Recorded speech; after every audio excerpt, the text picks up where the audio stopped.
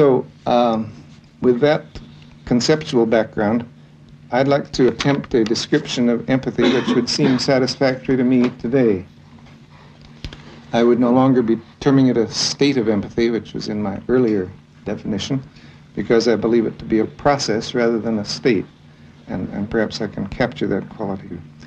The way of being with another person, which is termed empathic, has several facets. It means entering the private perceptual world of the other and becoming thoroughly at home in it. It involves being sensitive moment to moment to the changing felt meanings which flow in this other person, to the fear or rage or tenderness or confusion or whatever that he or she is experiencing.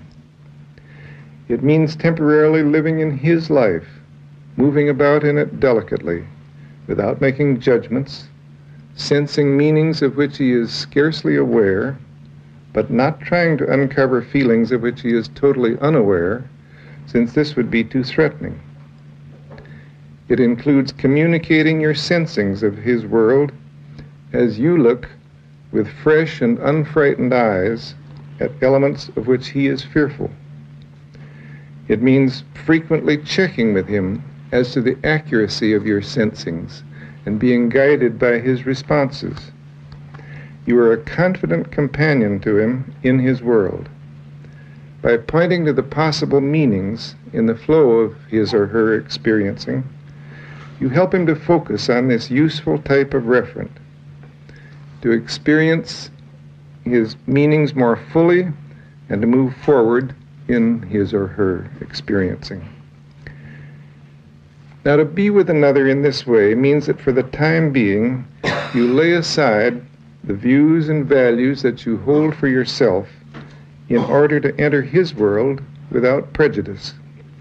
In some sense, it means that you lay aside yourself, and this can only be done by a person who is secure enough in himself that he knows he will not get lost in what may turn out to be the strange or bizarre world of the other, and can comfortably return to his own world when he wishes. Perhaps that description makes clear that being empathic is a complex, demanding, strong, yet subtle and gentle way of being.